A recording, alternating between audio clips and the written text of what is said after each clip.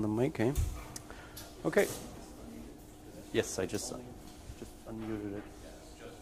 Yeah, welcome everybody. My talk, as Patrick said already, is about deploying Ceph clusters with Salt. I will start off with covering a few basics. We'll see if we actually need that. Then I will try to run you through a deployment process, which I've done on a virtual machine cluster. And in the end, I'll go into some more detail about some features of the project, how you can customize it, and so on. But yeah, we'll see how much time we have. All right, so to start us off, who doesn't know Salt here? Okay, a few people. And who doesn't know Ceph yet? Just one, two, okay. We'll go through it then. So Salt is a configuration management software and remote execution engine. It's similar to other projects like Ansible, Puppet, Ceph. It does a few things different than others, but whatever. It's based on Python, Python's templating engine, and ZeroMQ. And the underlying principle is a master applying state to minions, so it's push-based. And these states you can define in a bunch of files that sit in a directory hierarchy. And you can, in these files, you can define a directed acyclic graph across several minions. This is one of the things that is fairly unique. I think Puppet does that too, but that's one of the features of Salt. Yeah, the mission statement of Salt you can read for yourself, or you can just look it up on the GitHub page. Ceph, we heard quite a bit about Ceph today already. It's a scalable, fault-tolerant, and self-healing storage system that provides you with block storage, object storage, and file storage. And it's mainly designed to run on commodity hardware. Yeah, this should suffice for now. Okay, so we want to deploy Ceph using Salt, and the project for that is called DeepSea. It's basically a collection of Salt files, Salt state files mainly, and they should aid in the creation of Ceph clusters and in the management too. It has several, or in it, by its inception, it had several goals in mind. So it won't deal with any bare metal deployment. So you should do that before. It won't install an OS or anything, and it won't bootstrap itself. So you need a running Salt cluster. That's basically installing Salt, starting the processes, and accepting a few keys. You can look that up on the Salt website. That is fairly easy to do. Anyway, DeepSea starts after you have a running Salt cluster. Another aim was to automate hardware detection. So when you want to deploy a sizable Ceph cluster, you have to deal with quite a lot of hardware on different machines, and we try to avoid you having to deal with that, so we want to automate a lot of that. DeepSea tries to spot problems before they get deployed. So we have a bunch of validation steps that we want to run and warn you that you shouldn't do this. And yeah, it's not just deployment, it's also managing the whole life cycle, ideally. There's some work to do still, but yeah, we'll get there. It's obviously open source licensed under the GPL, and the current status is we are at version 0.71 or 2, I'm not quite sure at the moment. It's usable, so the whole deployment workflow works, and basic management capabilities are there too, so you can decommission nodes and add new nodes and that kind of stuff. And yeah, you can read more about it, you can report bugs, you can contribute on GitHub. Feel free anytime. There is a wiki too, and obviously the bug tracker and all that, so just go there for now. It might at some point, as I just talked to Patrick, it might at some point migrate to the Ceph, what's it called, the Ceph project. But we'll obviously inform you of that. Okay, so basic workflow for DeepSea. As I said, you install your OS on all your on all your nodes that you want to use. You install Salt, you get your Salt cluster up, and you install the DeepSea package on your master. And then you start using DeepSea, obviously. It's organized in a bunch of stages. To get a running Ceph cluster, you need to run at least 3 stages. This is 1 through 3 here, 1, 2, 3. Stage 0 is kind of optional. You don't really have to do it. It would take care of all your minions being in the same state. So, you know, run some updates, install a certain kernel version or whatever. We do have some files for that. They probably won't work for everyone, so that's why it's optional. Discovery will check out all your hardware. Then there's a manual step. You have to create one configuration file that pulls in all those proposed configuration fragments, and what that means, we'll get to that in a second. Yeah, this is the one manual step you have to do. After that, you DeepSea will create your configuration out of that, push it out to all the minions, and then stage 3 will actually deploy Ceph. In stage 3, you will deploy monitors and OSDs, so you will get a fully functional Ceph cluster. And stage 4 will then deploy some extra services, mostly you know, CephFS, RGW, iSCSI, and all that sort of thing. There's also stage 5, which will then deal with removal, but this is more related to lifecycle management of a Ceph cluster. And in this, in the next part, where we'll go into a deployment process, we'll only look at stages 1, 2, and 3 because, you know, time constraints mostly. Especially stage 4 can get quite complex. If you know, look at iSCSI deployment or RGW, you know, you can have multiple gateways that interact with each other, and the whole configuration just can become quite complex. So there's not enough time here to cover all that. Some more notes about DeepSea itself. The stages are orchestration files for you that know Salt. That means they are executed with the orchestration runner. And these orchestration files will take care of all the minion targeting that needs to be done. It's based on roles. So we put roles on nodes, and Salt will act on those nodes depending on their roles. But you can also execute these states manually, but then you have to target them yourself. A common pattern that you will see within DeepSea is this redirection pattern. So Salt, when you want to apply state to a minion, you can point Salt at a directory, and by default it will look into this directory and execute the init.sls. This is just a convention of Salt.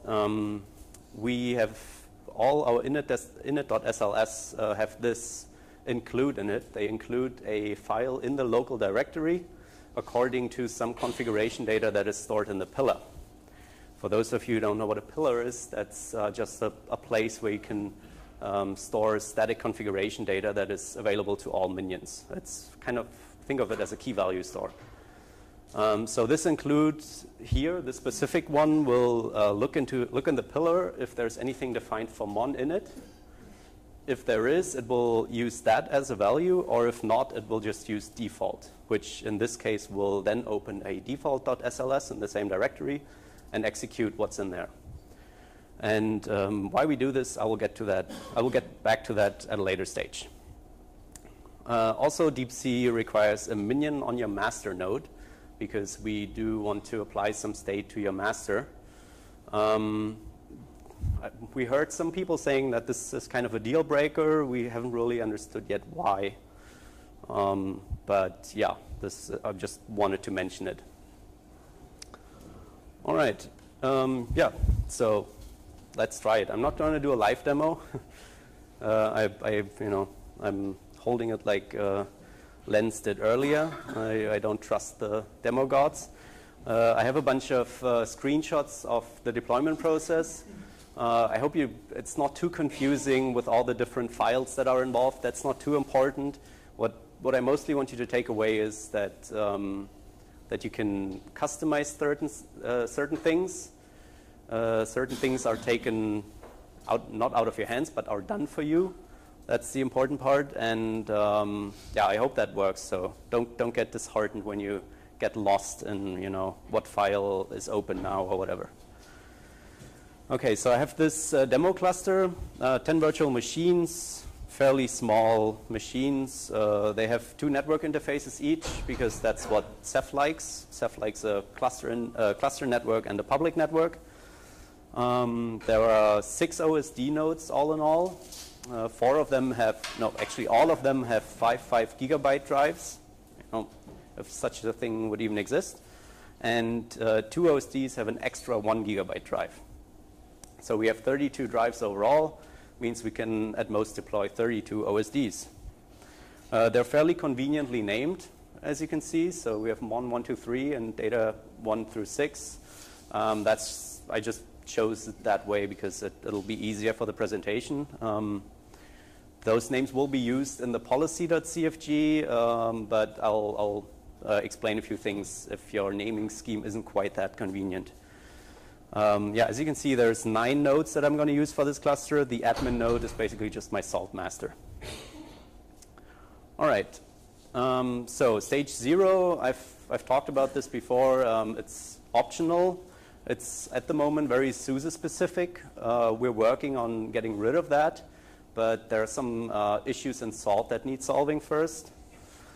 It doesn't do any black magic or anything, so it syncs your salt states, it installs a package or 2, runs some updates. You can do that with salt itself, fitting for your distribution, and then you can just skip stage 0. So that's highly optional. At the moment, stage 0 in DeepSea might reboot your minions, and that includes the minion your master runs on. So be advised if you do use stage 0 and you manage other nodes, maybe with reactors, maybe step away from running stage 0. It might surprise you. Okay, so stage 1 is the first interesting one for us. It does discovery. So it goes out to all your minions and queries them for their hardware, which for Ceph, of course, is network hardware and storage hardware. It will then write a whole bunch of configuration fragments in the pillar subdirectory, which you can, oh, there's a typo there. It should be SRV pillar Ceph proposals. Those configuration fragments, we'll look at some in a second, are really just tiny YAML files, which will then make up your configuration.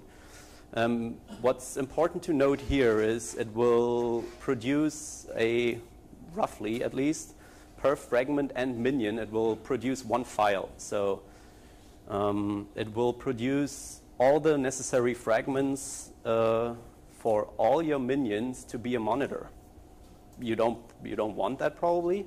I don't want 9 monitor nodes here, obviously, but it will give you the option to that.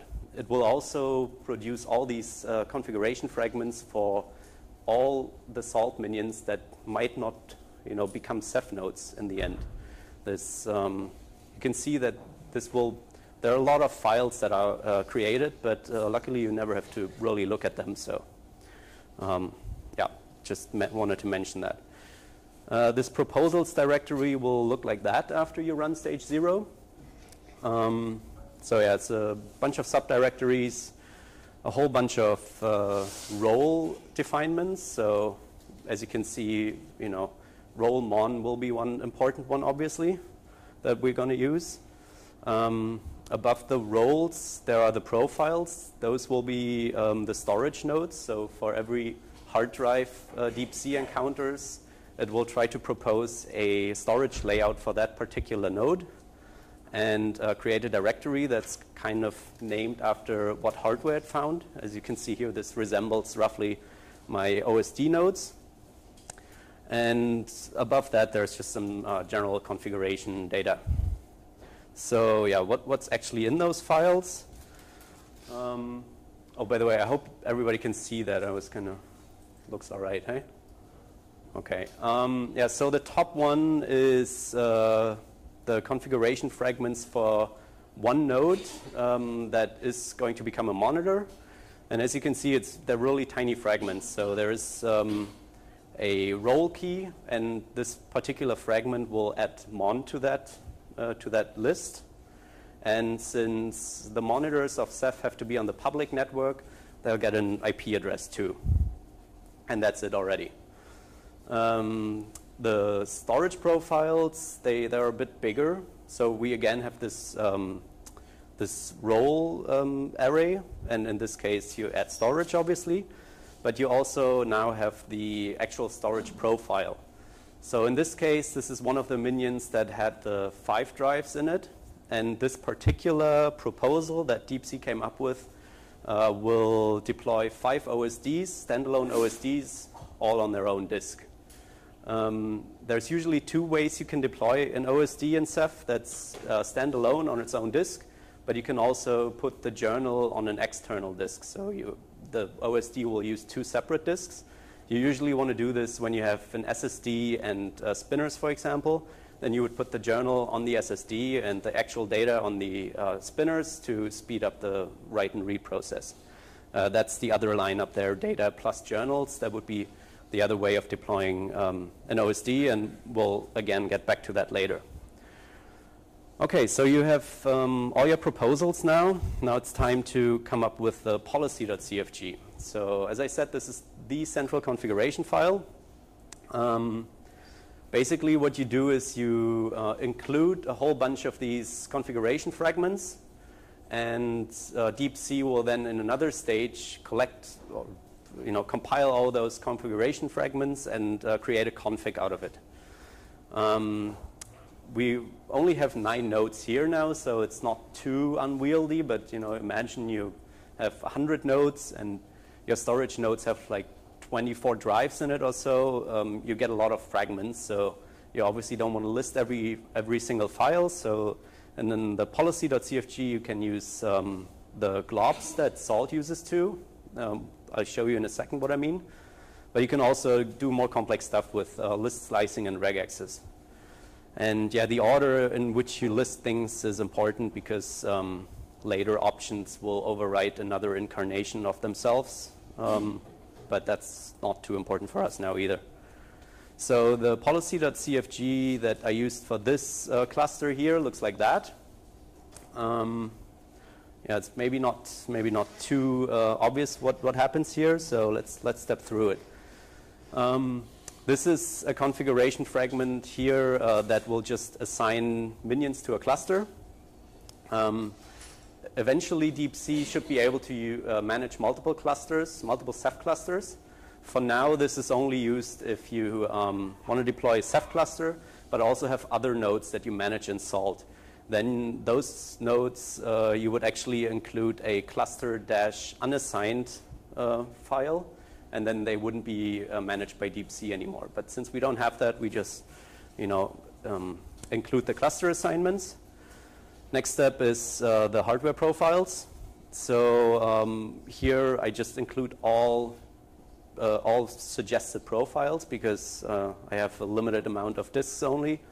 There's nothing I don't want to use, and DeepSea only came up with one suggestion.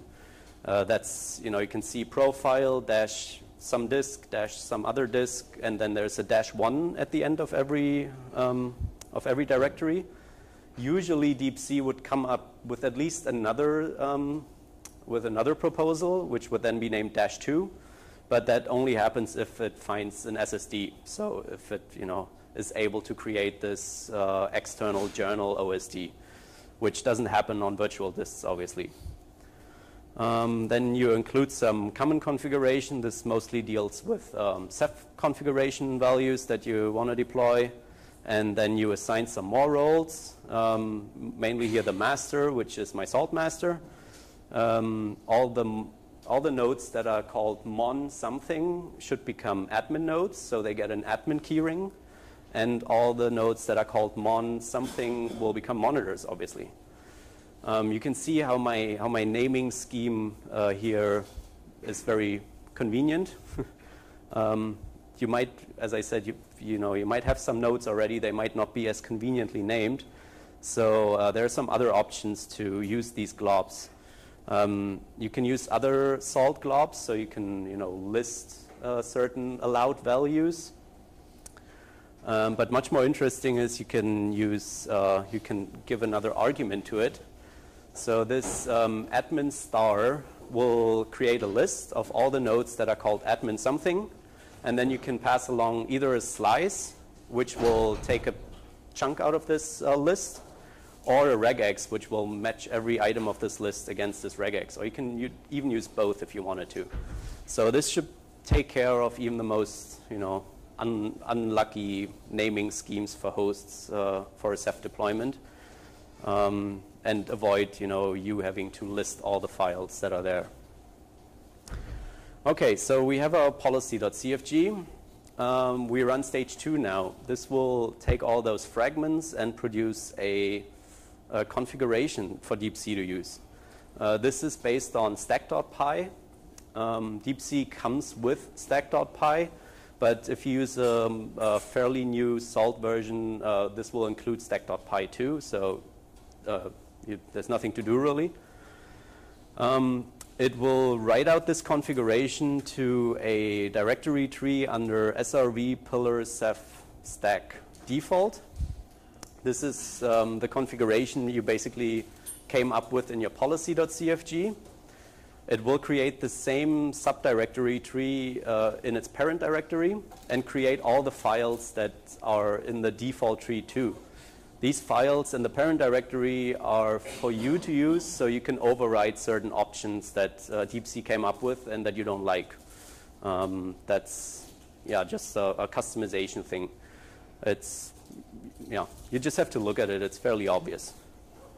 And you can check your config by just looking into the pillar. So you target a minion and do pillar.items, and it will list all those configuration key value pairs that you have. And you can just check up that everything's as you want it. And then you're mostly done. You run stage 3, which will take care of the whole deployment, and you have a running Ceph cluster. One thing to mention about stage 3 is that it will validate the configuration you want to use. So it will run quite a few steps of looking that you have 3 mons, for example, that you have enough storage nodes, that maybe you have a firewall running on some of the nodes. It will notify you at least of that. So when stage 3 is through and some things don't work, it might be a firewall issue or so. And then go out, install Ceph, create the cluster, and create a pool. This is what it looks like. You don't have to try to decipher that. What you should take away is that it's nice and green, so we're all good. And then we have a running Ceph cluster. This is, the health warn here. Don't worry about that. That's just the pool that it automatically creates is too small. What I want you to pay attention to is that we have 32 OSDs. So on each virtual drive that machines have, there is 1 OSD. Yeah, and that's it basically. So, can finish now? No. Let's look at how you can customize this whole process. Are there any questions so far, maybe? I don't know, is anybody very disheartened or very confused, probably? Probably too confused to have questions. Okay, let's confuse you a little more. I've spoken about the hardware profiles. So as I said, DeepSea will usually come up with another profile for external journals, but only if you have an SSD, which is obviously not the case in my virtual machine cluster here. So I just wrote one. What DeepSea will propose will look very similar to that. So it's just a key value mapping of a data drive pointing towards a journal drive that you want to use. On a real cluster, this would look more like that. We want to use the actual ID of the drive because the def/sd something might change. You get an idea why it's good that DeepSea automatically creates all those files, because I mean this is even a small one, right? This has like what, 7 or 8 drives. Imagine that with 24 drives, it gets a little error prone, let's say. So yeah, but I want to use this profile now. I want to create SSDs that have their journal partition on another drive than their data partition. So we are back at, imagine we're back at after stage 1, obviously. So we haven't created our policy.cfg. Yeah.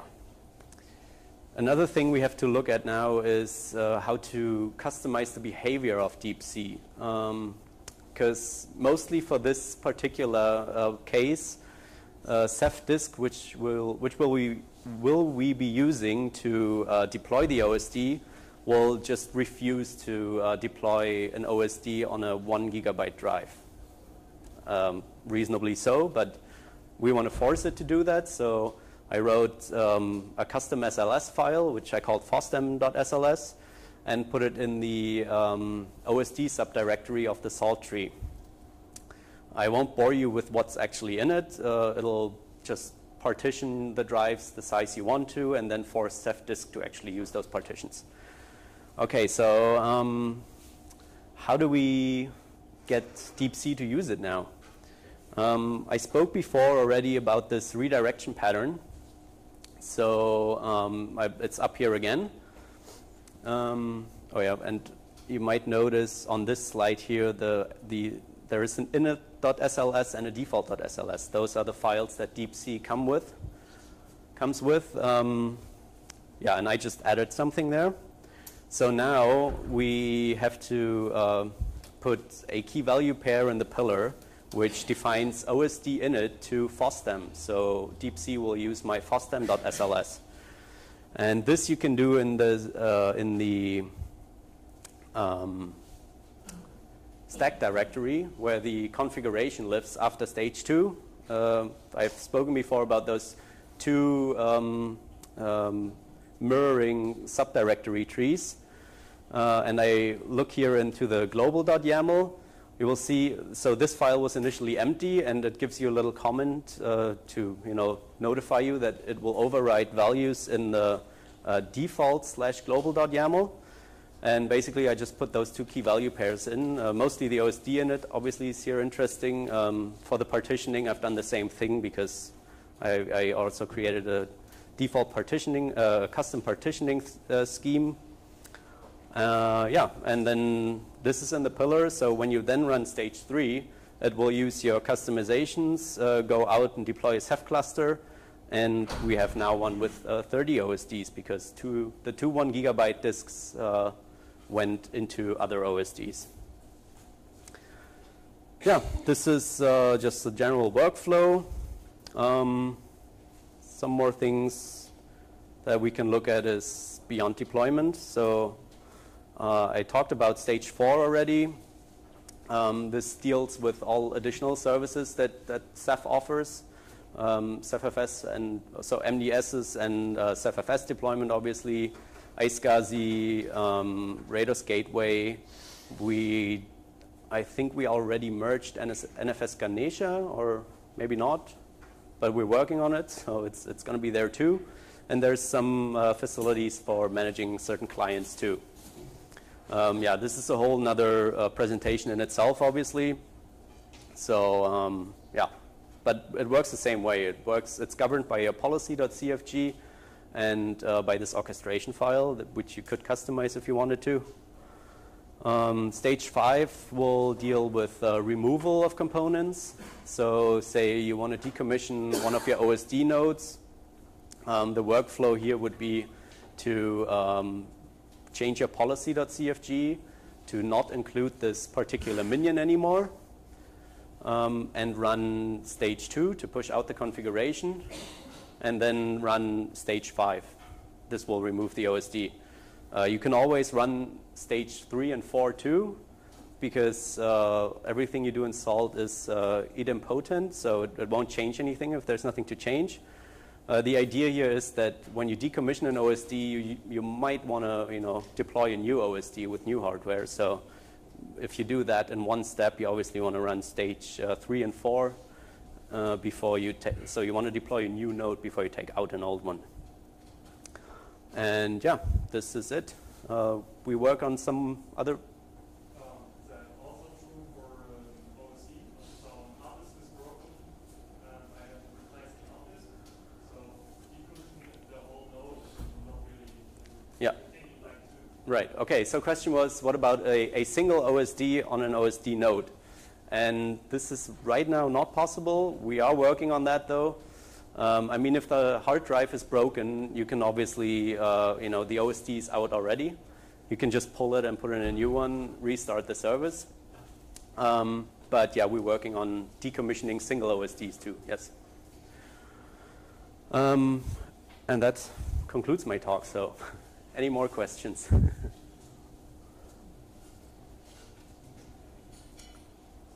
Sorry.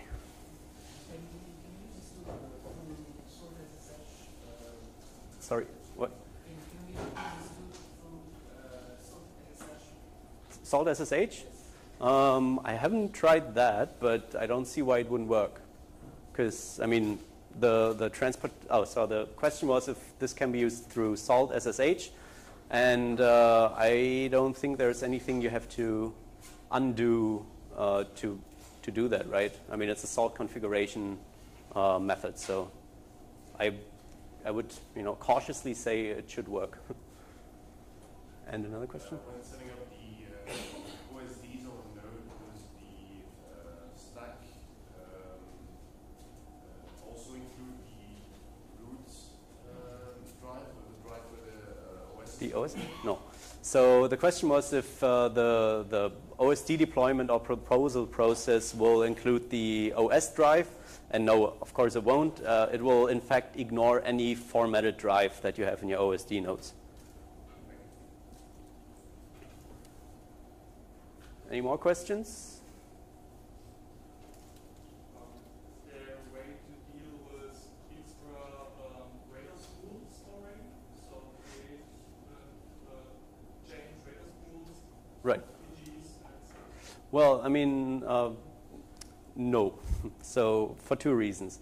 So changing a Rados pool, you can only increase the PG count, and your Salt master has also the admin key. So there, the Rados command is already kind of a cluster management thing. So we forewent that.